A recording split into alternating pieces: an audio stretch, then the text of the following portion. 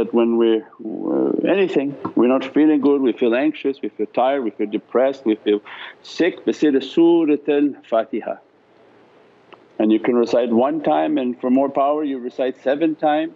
And so alhamdulillah has the immense lights and the reality. There's also the tafsir of Surah Fatiha that anyone can watch the videos, read the articles to educate ourselves, so that when we say Basir Surah, by the sanctity and the secret of Surah Fatiha, Ya Rabbi dress me.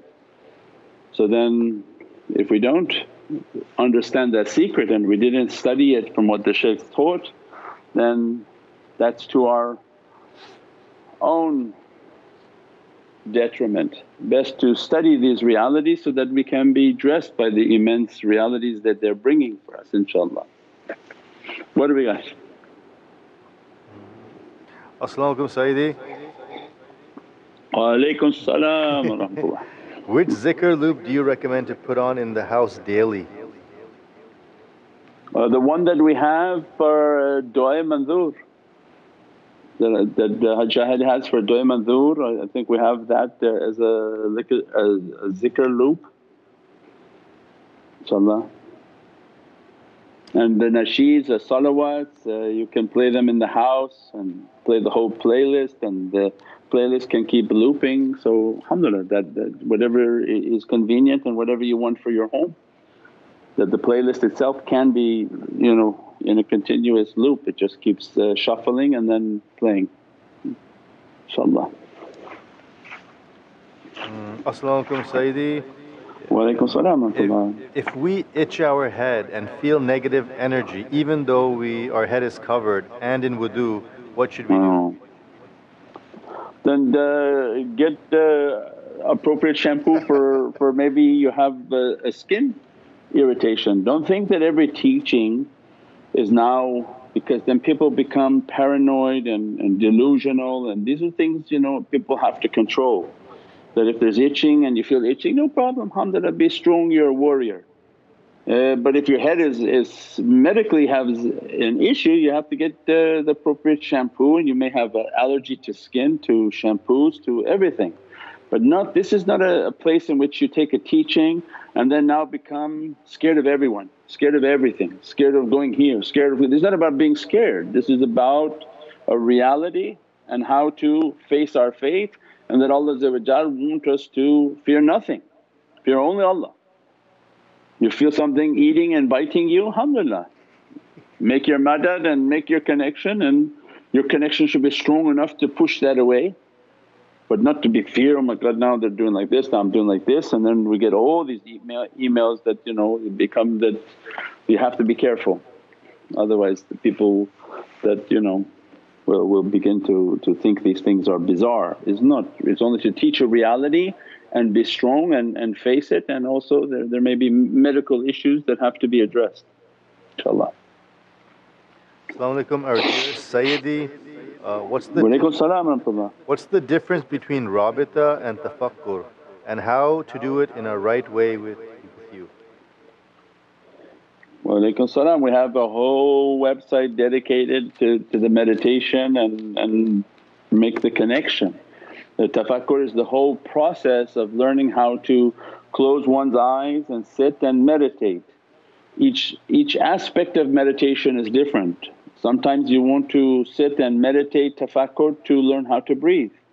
So then you'll make your meditation, make your connection, and then practice your breathing. How to bring the energy of your breath and bring good energy and take out negative energy.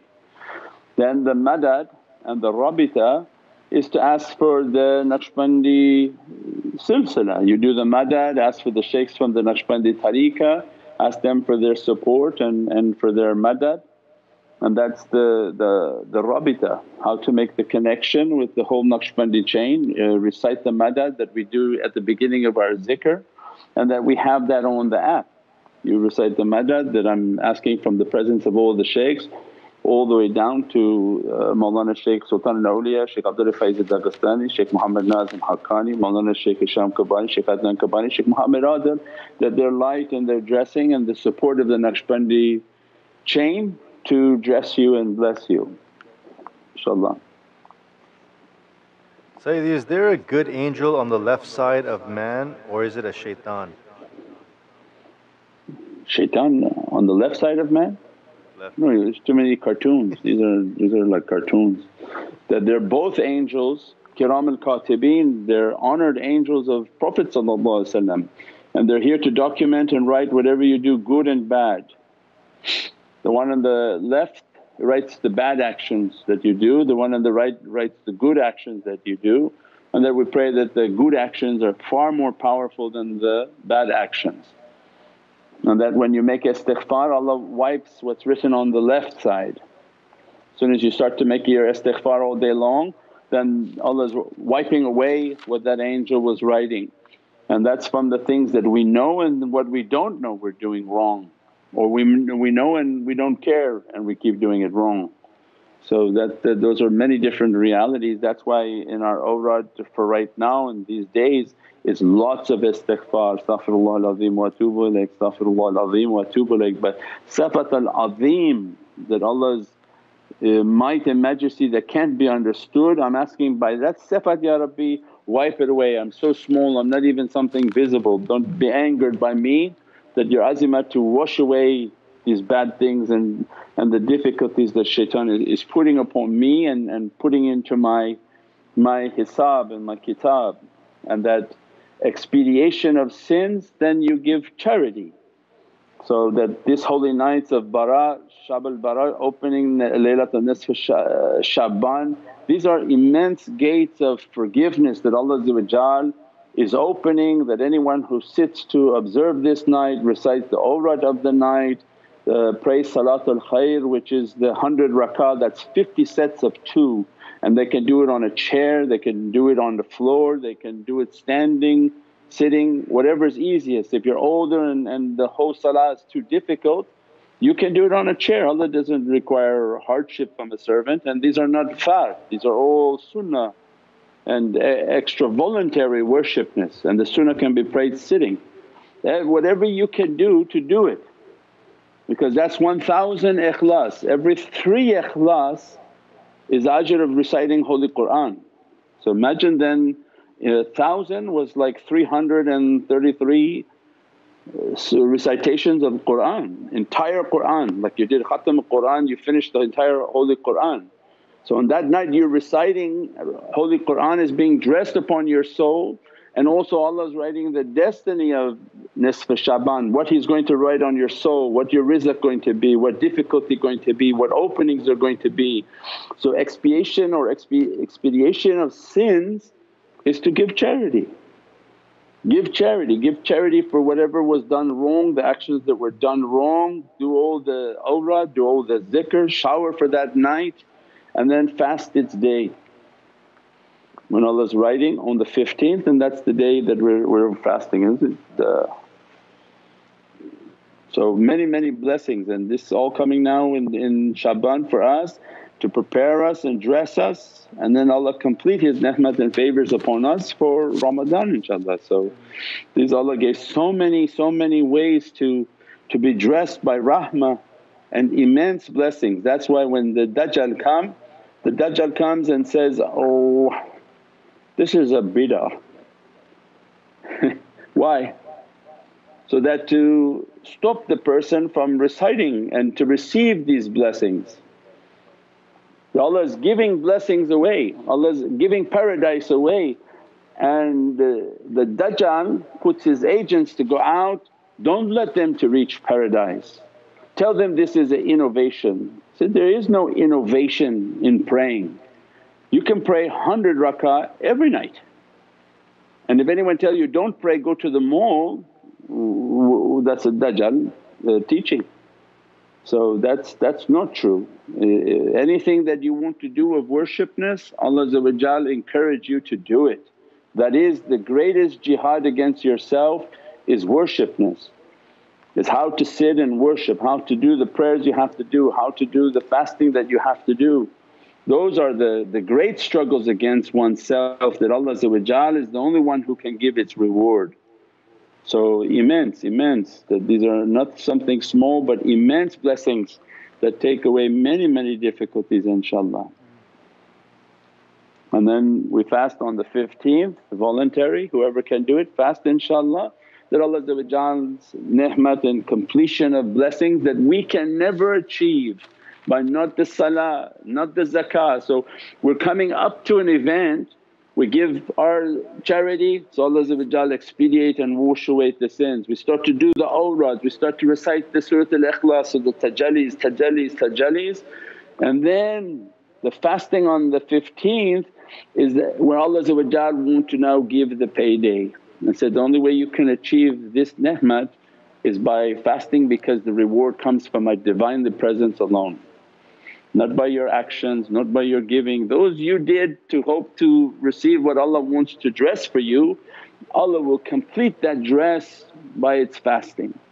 So anyone who can fast, we'll be doing the awrad on Saturday, then the fast would be for Sunday inshaAllah. Alhamdulillah. And we try our best, and these are the immense blessings for the nation of Sayyidina Muhammad. Allah described to Prophet, your nation just can't get enough sinning, and I can't give enough forgiveness for them. Means that your nation never gets tired of sinning, and I never get tired of forgiving them. So you see all these shabs, all these barakahs, all these shab this, barakah of this, barakah of that. Why? Because Allah want to forgive the nation. And the Dajjal come out to his agents and say, don't do it, don't do this nation. Go to the market, go to the bazaar, go watch a movie theatre, do anything, don't do this, don't pray this, don't fast that day. They come and say, the fasting is a bid'ah. There is no bid'ah in fasting, you're supposed to fast whenever you want. Sayyidina Dawood fasted every other day. So we can never catch up to the great souls and the great examples inshaAllah. As-salamu alaykum Sayyidi. Wa alaykum salam wa rahmatullah. I have a question. How is the Star of David Islamic? Because the star doesn't belong to David. Everything is, its owner is Sayyidina Muhammad. So these are the haqqaiqs of Sayyidina Muhammad that were given as a gift to the different Prophets of Allah. When Allah declares that, you are my Khalifa, and then tells the other Prophets that if you see him that you agree to follow him, and that's why Allah Isra Miraj to complete Ayatul Kareem, that when Prophet appeared they all took their bayat and prayed their salah with the Muhammadan salah. Why? To show your risalat is nothing in the presence of the only messenger of Allah, yours are all imitated. So when you understand the haqqaiq is everything is under the command of Sayyidina Muhammad. So Nabi Musa had a cane, but does that mean you don't have a cane now because the Jewish people had a cane? He had asa. But no, he had the cane of Sayyidina Muhammad. He asked for it, the barakah and the blessings of that, and as a result Allah by the barakah of sunnat of Sayyidina Muhammad Khalil ar-Rahman, he touched the water and Allah parted the sea. And Sayyidina Sulaiman asked, Ya Rabbi, give me command over these shayateen that are attacking, give me a mulk in which you had given to no one. What Allah sent? He sent the sunnah of Sayyidina Muhammad because it was really Prophet sending, because he said, I was a Rasul before Adam was between clay and water. Means I'm the Rasul in the presence of Allah. Who can talk to Allah without going through the Rasulullah? So they were asking Prophet. So who gave the ring? Sayyidina Muhammad. Who gave the secret of that najm? It's 3 points up for the soul, it's 3 points down for the body, and the kingdom of Allah that opens upon the heart. These were all the haqqaiqs of Sayyidina Muhammad. That's why I go back to the masjids before the Dajjal people took over Islam, and all the masjids have this najm because it represents the heavenly kingdom. And the kingdom that Allah gave to Sayyidina Sulaiman, which was by the permission of Sayyidina Muhammad.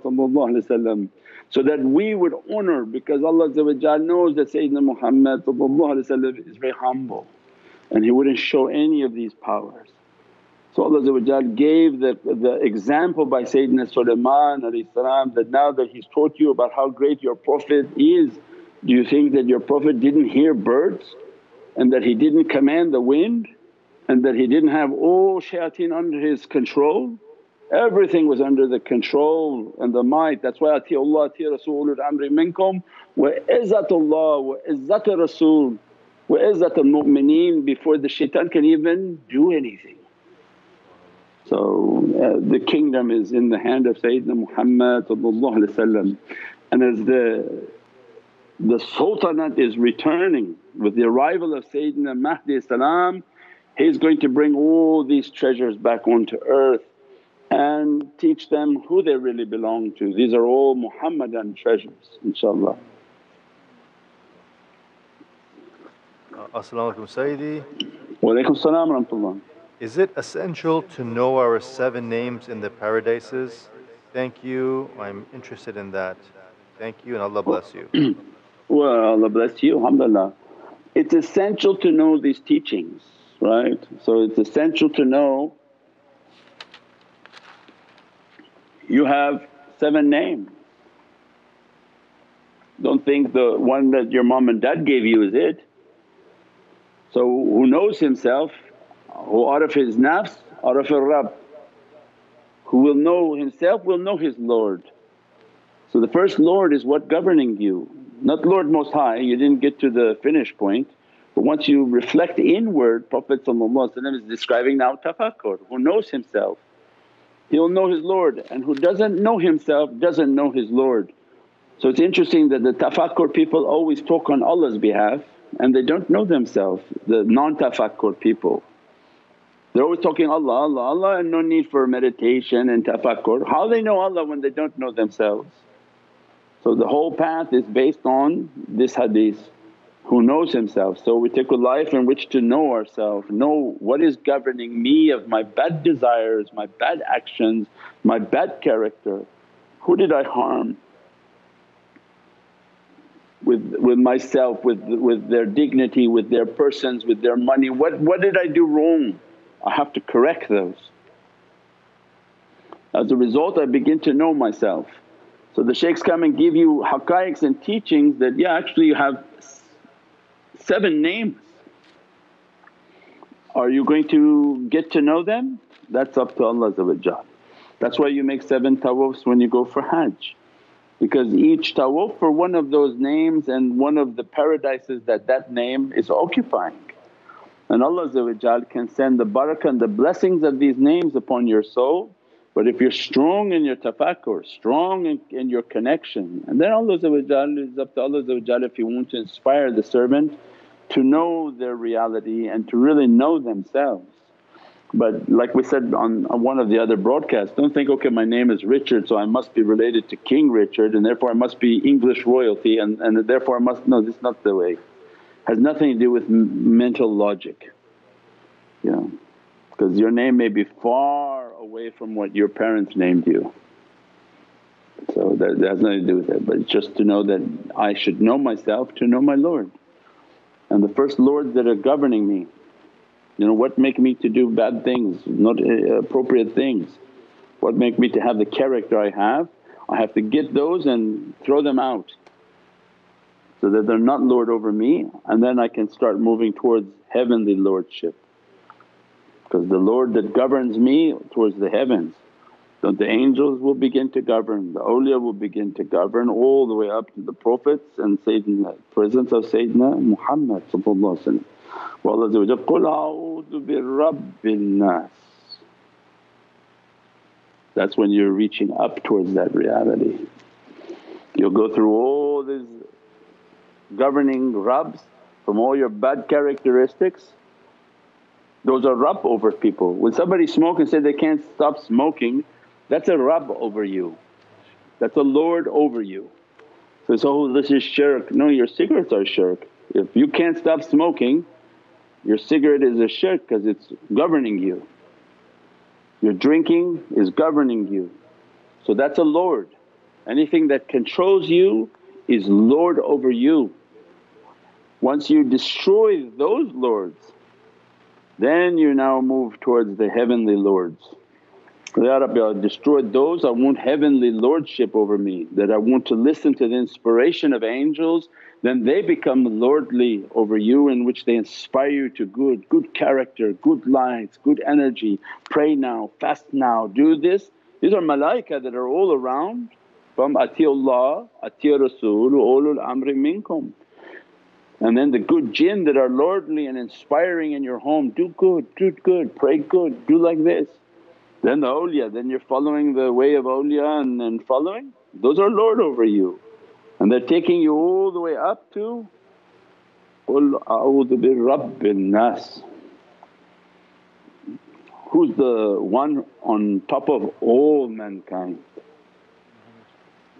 Malikin nas, of course he's the sultan of all. And then divine lights in which Allah has dressed his ilahiyat and named him Ahmad because Allah's alif is attached to that reality. InshaAllah. As-salamu alaykum Sayyidi. Wa alaykum salam wa rahmatullah. What question can we ask an entity to properly distinguish whether it is positive, negative or our own imaginings? Yeah, ask nothing from an entity. You say, A'udhu billahi minash shaitanir rajeem, Bismillahir Rahmanir Rahim, madad.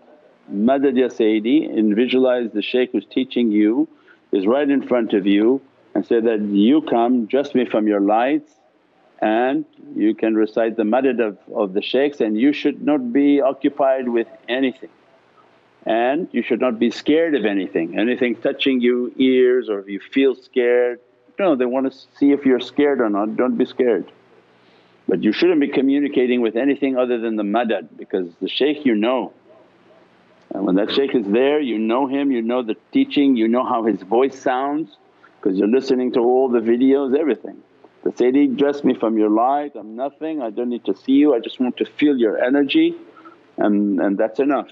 That's why I say read the examples and the meditation, and read it thoroughly, because it doesn't say start to communicate with the world that you can't see and go everywhere, and you think that if you can't see it, it's going to tell you the truth. No, so you recite, A'udhu billahi minash shaitanir rajeem, Bismillahir Rahmanir Rahim, and then the madad. Because if the madad of the shaykhs are present with you, then nefarious things won't stay around. If you're asking for the madad of the shaykh, as soon as the shaykh's lights come, that's why you recite the madad, they clear out everything. When you're not comfortable at home and you're frightened, you recite the madad. When you feel the energy is not right somewhere, you recite the madad. When you want to connect, you recite the madad, because they come with a tremendous light and a tremendous power, and that clears out everything that's nefarious. That's like if you want to go get something from a particular place, you have to put the exact address in the GPS. If you just say, take me downtown, well you can end up in Skid Row.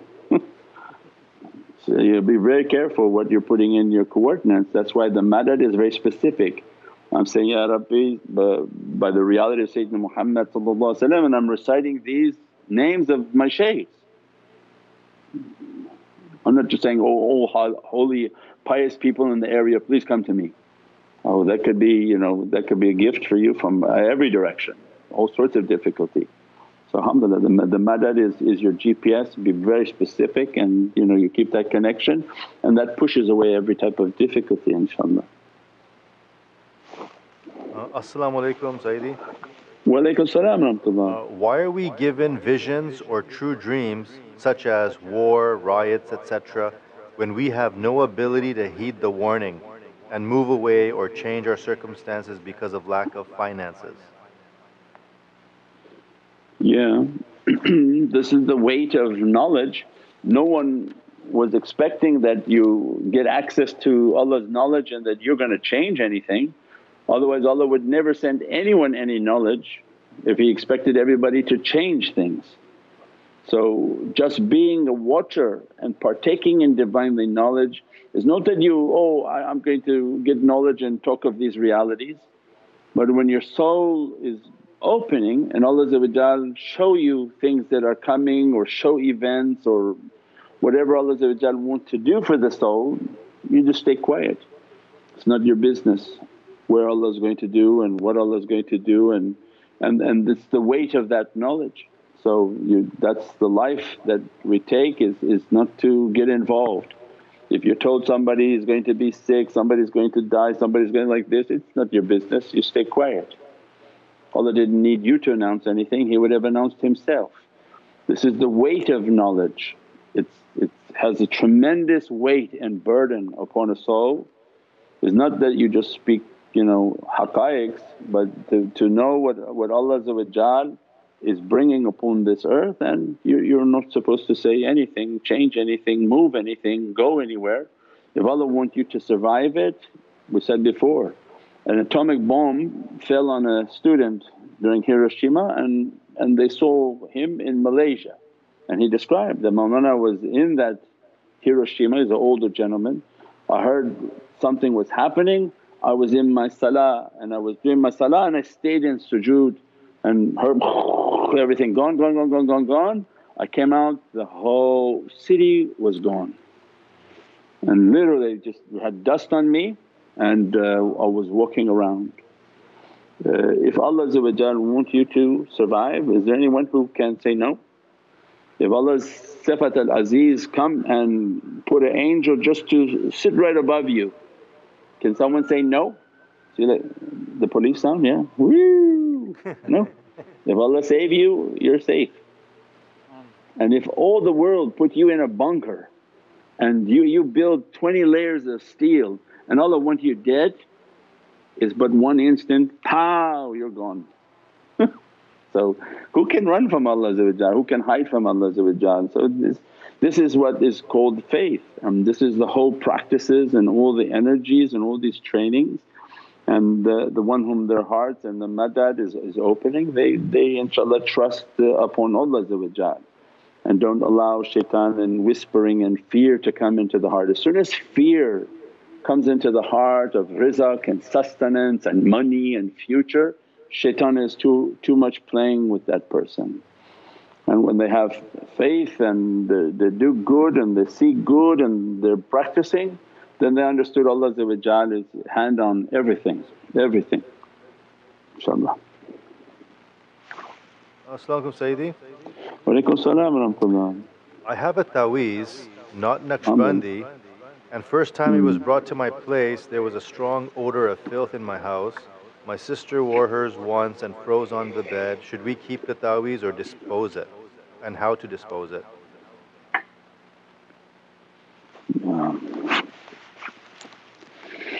Yeah, you can any taweez that you're not comfortable with and yeah, you smell things from it, and you can dispose of it in water. So dispose of it in a running water, a river, or anywhere you can find water, put the taweez in the water and la hawla wa la quwwata illa billahi aliyyil azim. So what can you do inshaAllah? Just you can dispose of it in water and get a Naqshbandi taweez inshaAllah. Yeah. I think we discussed that last week when people have trinkets and things that they are concerned about. If it's very important for them, inshaAllah they make du'a and they cleanse it. And if it's not that important, then better to dispose of anything sort of doubtful. And I don't know, without you emailing us, where did you get the taweez? So it's another tariqah or just one of these 1-800 numbers or something, because these people are there are different groups and they have different understanding. So yeah, inshaAllah. As-salamu alaykum ya Shaykh. Wa alaykum as-salam. Is there a connection between Nabi Musa, Nabi Muhammad and Nabi Musa because Nabi Musa split the water and Nabi Muhammad split the moon, and the two are connected scientifically?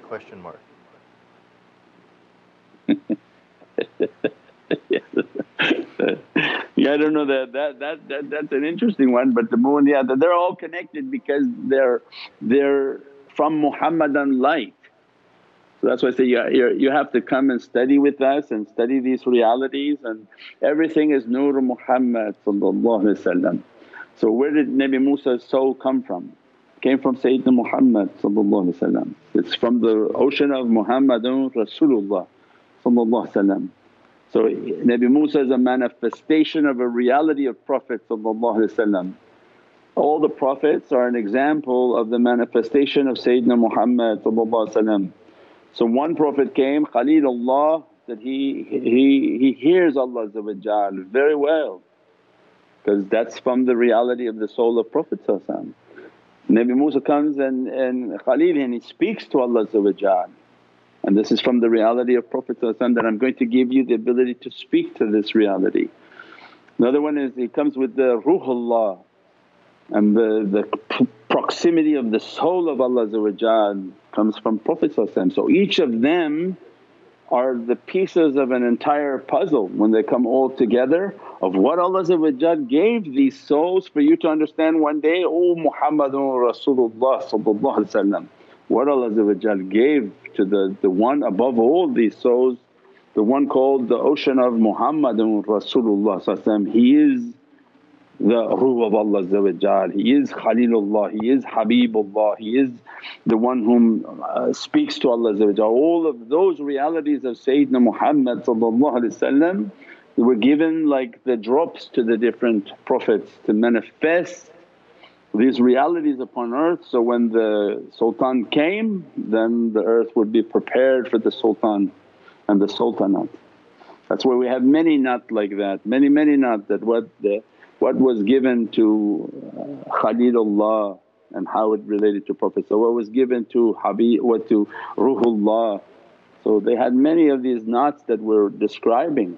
All of those gifts were a symbol of what is and who is Sayyidina Muhammad. Imagine the kingdom in which Allah gave to Sayyidina Sulaiman. Is that anywhere in comparison to the reality of Sayyidina Muhammad? What kind of kingdom then Allah gave to Prophet? That's how you read all of these things. A kingdom that was flying on a carpet. So anyone who thinks like things are too much then they haven't read anything about Sayyidina Sulaiman. Hear all the animals. So when you say, can insan hear animals? Well, what's this hocus pocus? They have no more faith. Sayyidina Sulaiman is hearing the ants speak and speaking to them, and the ants are speaking without even a mouth. And then he was moving his kingdom on a carpet, he was moving them and controlling the wind and bringing all the birds and telling the Prophet of Allah what is happening. They were like the jasus and spies for him all over the earth. All that, you think what Allah gave to Sayyidina Muhammad of power and azimat and the humbleness that it didn't ever want to show anything like that upon the earth. And he couldn't heal like Ruhullah that healed everyone, and then they thought he is God. And because of those miracles they went and wanted to crucify Sayyidina Isa and thought that he's ilah, and Allah asking Sayyidina Isa, did you say you're a God to these people? Means that this angered the heavens that you showed all these miracles and they finally took you as a divine God. And in the last days they're going to say God. And the humility of Sayyidina Muhammad that had all that power, never showed it. So, I'm bashar misluna, I'm a human like you, I'm no one. This was the example of our king and our sultan, was to remain humble. No matter what Allah give to you, you are nothing, and that's why we keep talking like that, we are nothing. Whatever Allah gave to you, whoever you think you are and however you want to introduce yourself, that let me tell you my history, what I've experienced, what are this. Prophet told to us to tell the people, we are nothing. I'm a human like you, nothing, I'm no one. So that we keep a way of humility and not to be in the difficulty that other nations faced. If you show too much, people will think that you're ilah and that you're too high, you're godly, and these are all the downfalls that can come to humanity. So we have to be careful. So the best of examples, the best of khuluq and character is the example of Sayyidina Muhammad inshaAllah. As-salamu alaykum, dear Sayyidi. Wa alaykum salam wa rahmatullah. If I don't know Arabic and it's too difficult to memorize du'as, so what's better to listen to, Arabic recordings or recited in English? Thanks in advance for your reply. Wa alaykum salam. All the tariqah they don't know Arabic, but 4 people maybe. So that's not a worry for you. All the du'as are in Romanized English and that's why they're like that. Our message is not to Arabs. I don't think Arabs would tolerate us for more than 5 minutes and we count them probably as a handful. So this message is to the Ajam and we are a shaykh over Ajam. So that's the reality. I'm going to have no shaykhud over Arabs because they're of a different understanding and we have a few mashaAllah online and they're humble and they're willing to listen. So this is not about the command of Arabic but this is about the realities that the Arabic language is going to bring out. So that's why all the du'as are in Romanized Arabic so that you can recite along. You print it out and you hold it in your hand and recite the English. It says, Bismillahir Rahmanir Rahim, it says it in English. So that's how all of us have been reciting and learned and alhamdulillah. And by reciting that it has each letter has its secret and its reality opening into the heart and bringing the energies that are all around and activating the energies that are in the environment around us inshaAllah. So it has many different levels of reality of which English cannot control or carry one drop of it. One word may have paragraphs of understanding that you can't even put into one English word. So this is important to be recited in Arabic. You read the transliteration and you can also play the du'as of the Ayatul Kursi, the du'a for Ayatul Kursi, the different du'as that we have. You can play them in the house, that's for one light and one energy. But to activate and to move the harmony of your soul is important for your recitation. What you resonate, it's like doing the zikr, say, I don't know Arabic but when we're saying Allah, Allah, Allah, Allah, everyone should be saying it. You don't listen to the zikr just by listening to it, you're trying to say it so that your soul is resonating. If later on you grow to be a person in which you can do khafi zikr amongst people where your heart can say the zikr and your lips remain silent, that's something else. But for now majority of people we have to recite. So when we say Allah, Allah, Allah, Allah, not that I listen to Shahzad say Allah, I have to say Allah because my soul needs to resonate. When it says Allah, whatever's hiding inside of me is now going to be burned. It's being agitated and then it has to escape because I'm saying it, my heart is saying it, my blood is resonating with that zikr. It's not a spectator sport where we just watch other people do zikr. We have to get into that zikr, recite it and our children to recite it and because it resonates on their soul. The higher we resonate the soul, the more powerful it's becoming, the more it can fight off difficulties, sicknesses, disease with Allah's izzah and might inshaAllah. Bi hurmati Muhammad al-Mustafa wa bi siri Surah Fatiha.